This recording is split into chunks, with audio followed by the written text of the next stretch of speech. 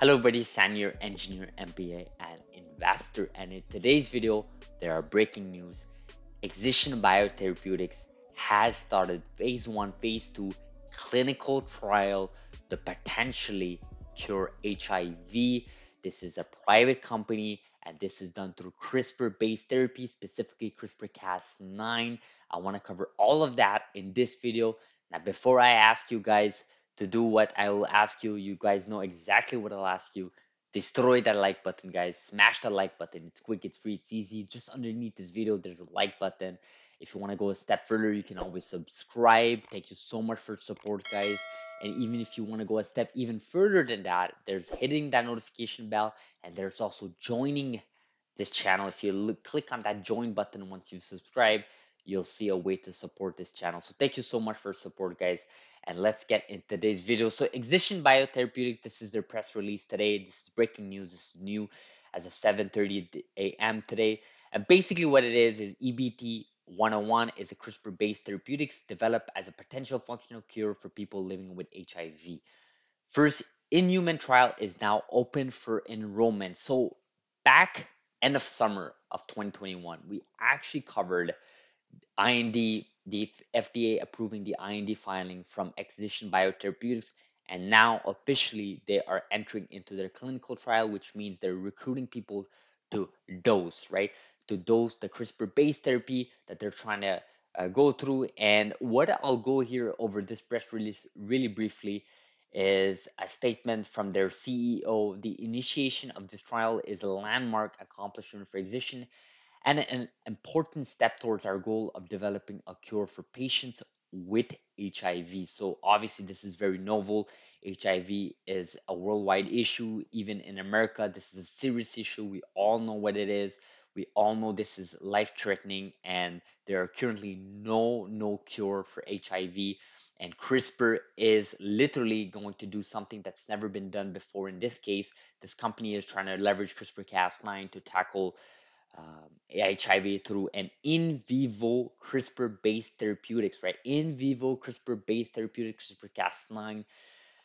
I want to go over a study. Well, first of all, this is their clinical government and file, right? Their clinical government website that all these companies, all these CRISPR companies, biotech companies have when they initiate a program when go through clinical trial. Clearly, you can see there's going to be an estimated of 9 participants.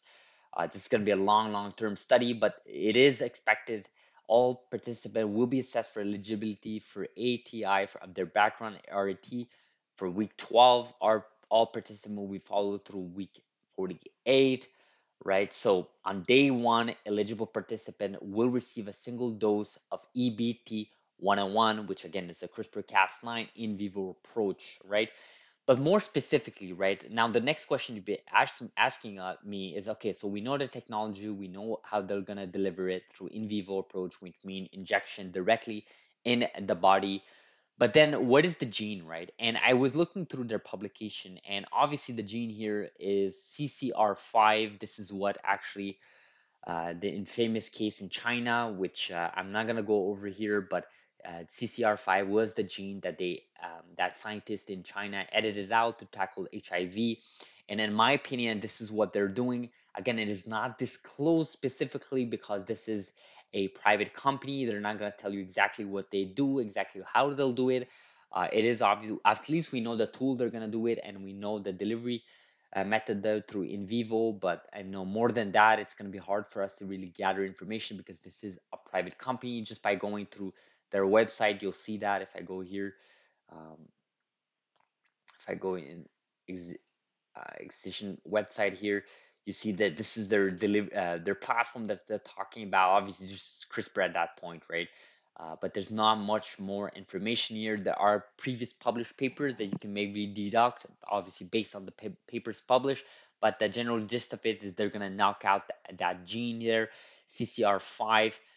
Basically, that gene, once they modify it, is basically they'll be able to interrupt the expansion and the availability of HIV in the body of the patient, and then that alone will potentially be a cure for HIV. Again, it is just a potential cure. We need data to come in.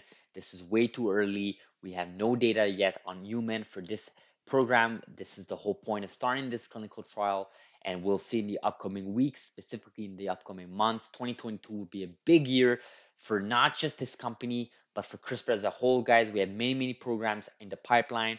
CRISPR Therapeutics with their current program CTX001, CTX110 with CAR T cells. You have Caribou Biosciences getting their phase 1 data from CBO010.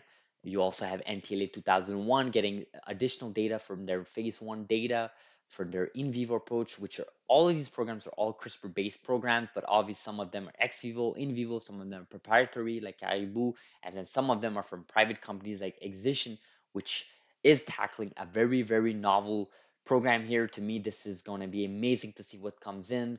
Finger crossed, guys. This is the new era of CRISPR. Let me know in the comments below what you guys think. This is big. HIV is no joke, and I'm so happy that they are going forward with this. Leave me in the comments what you think. Thank you so much for watching. Like this video if you found value, subscribe if you have not, and I will see you guys in tomorrow's video. Thank you very much.